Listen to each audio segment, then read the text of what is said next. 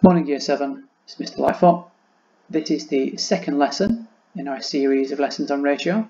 Okay, so last week I introduced the idea of ratios, and now this week we're going to look at simplifying a ratio with different units, and then comparing two quantities using ratios. Okay, so once again there's a start question. Pause the video, have a go at answering the question, and I'll show the answers in a second. Good. This is the answer. Okay. If we know that 6 people plant 90 trees, assuming that they all plant at a constant rate, then one person must plant 15 trees that day.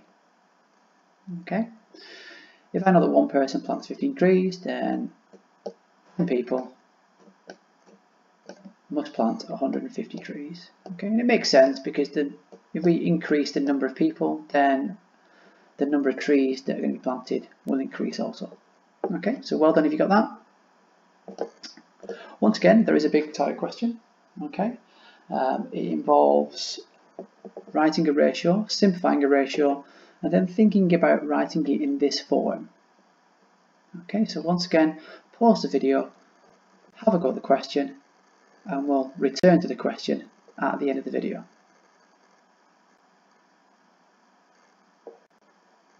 Right, last week I introduced the idea of ratio using this diagram. Okay, it's got 24 fish in it, and there are 3 different types of fish. There are fish with spots, stripes, and plain. Okay, and I said that we could write down the number of fish as a ratio, and a ratio would look like this. Okay, so for every 3 fish with spots, there are 9 striped fish and 12 plain fish. Okay, I also did mention that we could simplify the ratio if it would simplify, and looking at these numbers, clearly all of these numbers are in the 3 times table. Okay, so if I divide each number by 3, and because I'm dividing them all, I'm allowed to do that, I can simplify the ratio. Okay, and that also works for the number of fish we've got to, hasn't it? If there are 24 fish, if I divide 24 by 3, I'm going to get 8. Okay, so instantly I've simplified the ratio and made the numbers smaller and therefore easier to work with.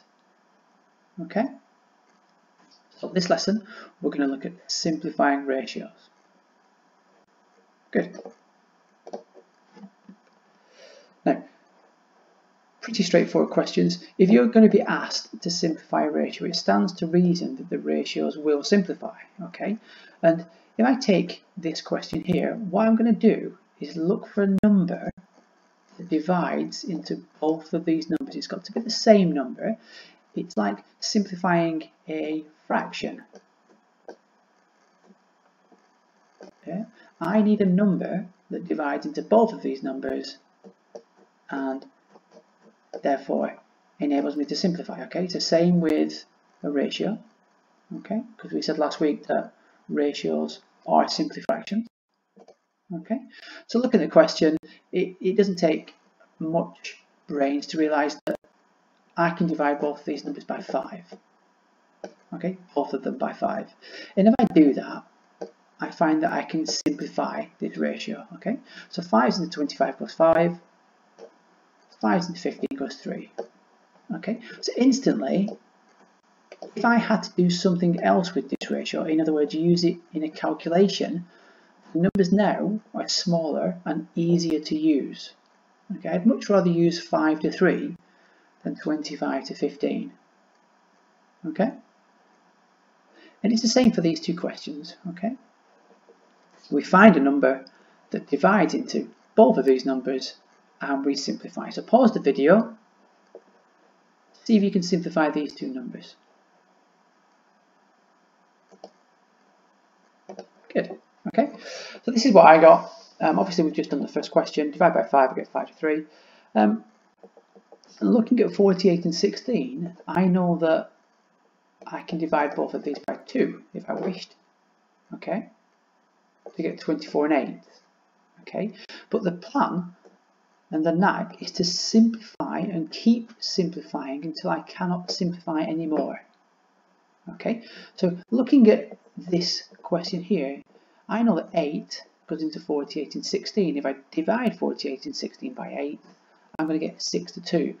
But I also can simplify 6 to 2. Okay, so the name of the game here is to keep simplifying until you cannot simplify anymore. For example, 3 to 1, I can't find a number other than 1 that divides into 3 and 1. Okay, so 48 to 16 simplifies to 3 to 1. Okay, and it's exactly the same for this question here. This is a simplified version of 800 to 200, but it's not simplified fully.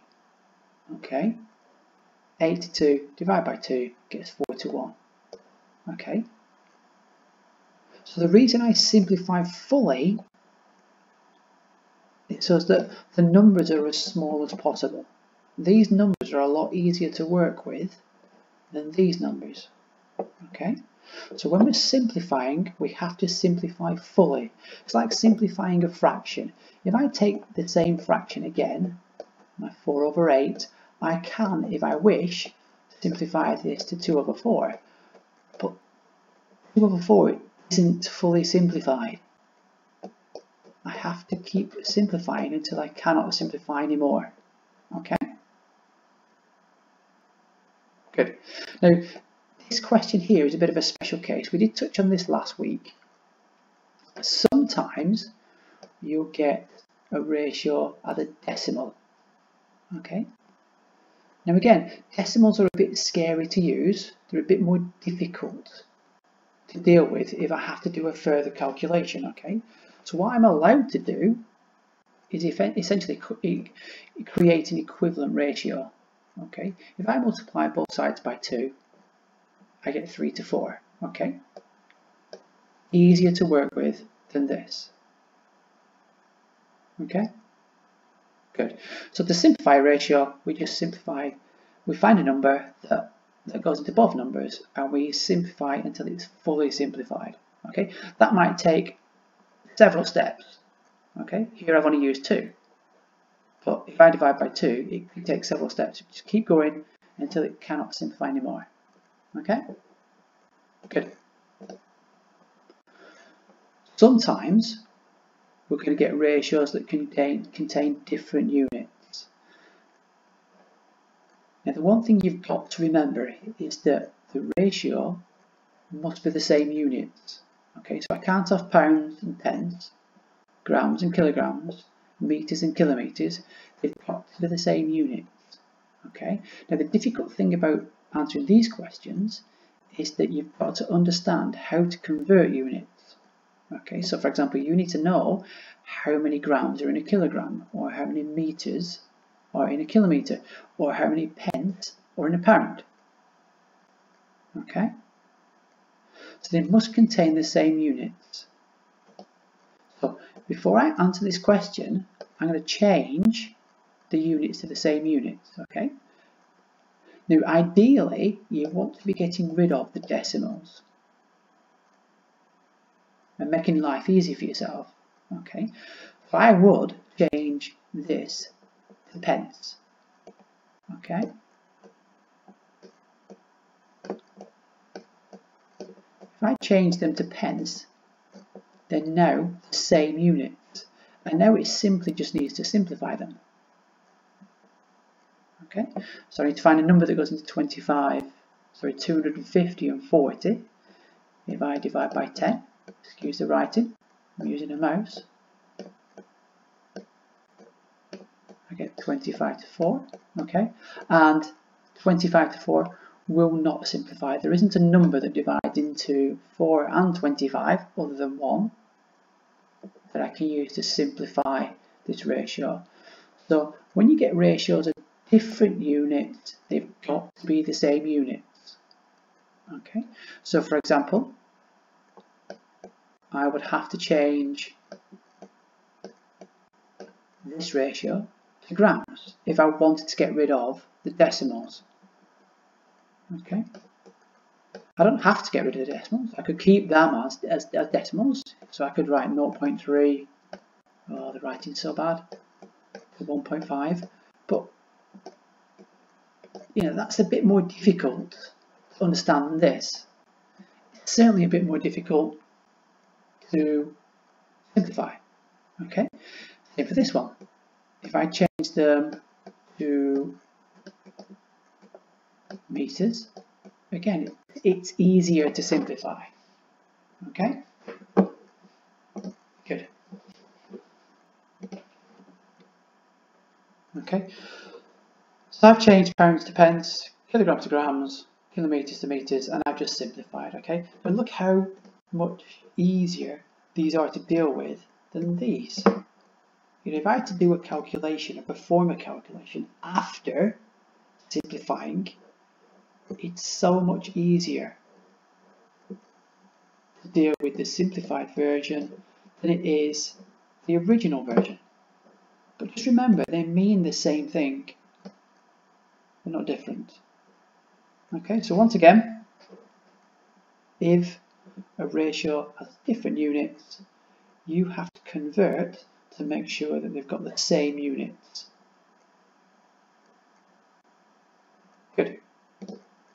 Lastly, okay, there might be a case where you have to compare two quantities. Okay. Now, I've used an example that hopefully explains this. So just ignore this for now and just have a look at the pictures. Okay. I've got red paint, white paint, red paint, white paint. Okay, and the question is, red and white paint can be mixed to make pink paint. Which of the mixes below will give the lightest shade of pink? Okay, now it's quite difficult to arrive at an answer to this question because I've got different quantities here and different quantities here. Okay, I need a way of making these quantities the same so I can compare them. Okay, and there's essentially two methods. Right? If I look at this question here, red to white, okay, there are 4 red parts to every 3 white parts. If I take this one, red to white, there are 3 to 2. Okay. Now the easiest way to compare these values is to get these numbers the same. Okay. So what I mean by that is that if I can get the red or white values to the same number on both sides, I can compare them. White. Okay. So just randomly, if I get the red values to the same number, okay, and what I mean by that is, can I multiply 4 and 3 by a number to get the same number? Okay, so in other words, what's the lowest common multiple of 4 and 3? 12. Okay,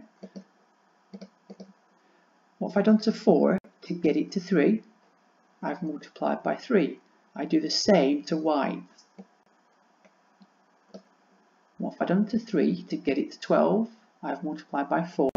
I do the same to white. Okay, and remember, I'm allowed to do that. We've done a lot of work on fractions and creating equivalent fractions. I'm allowed to do the same with ratios. Okay, now look, I can now directly compare them because 2 of the quantities are now the same. Now I can answer the question, which of these mixes below will give the lightest shade of pink? Lightest shade of pink. Okay. There are more white parts in this mix than there are in this mix. Okay, so presumably, not being an expert on colour, if there are more white parts in this one than this one, then this must give the lighter shade of pink. This must be darker than this shade. Okay, So I need to get the units the same. Now that will give us an answer. Okay. Now the thing about ratio is that we like to get the numbers as small as possible, rather than me getting the numbers big, because if you think about it, the lowest common multiple of a number could be quite big. If I can get one of the numbers to 1, then I can compare them. Okay, so if I write out the quantities again in my really bad writing,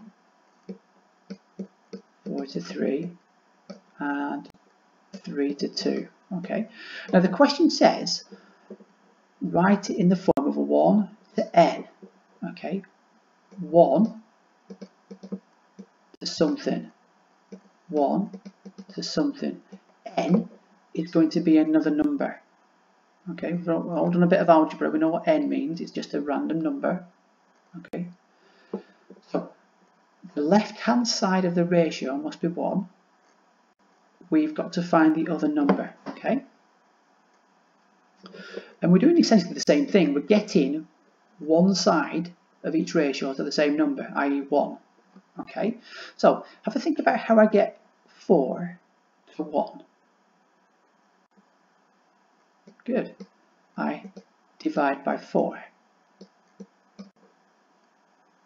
Okay, 4 divided by 4 is 1.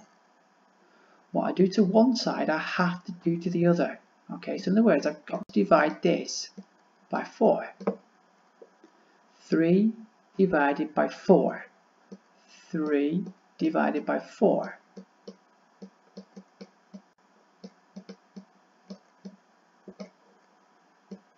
No 0.75.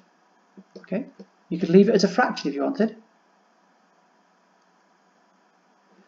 What do I do to 3 to get it to 1? I divide by 3. 3 divided by 3 is 1. What I do to one side, I do to the other. 2 divided by 3 is 2/3, or is it decimal? 0.6 reoccurring.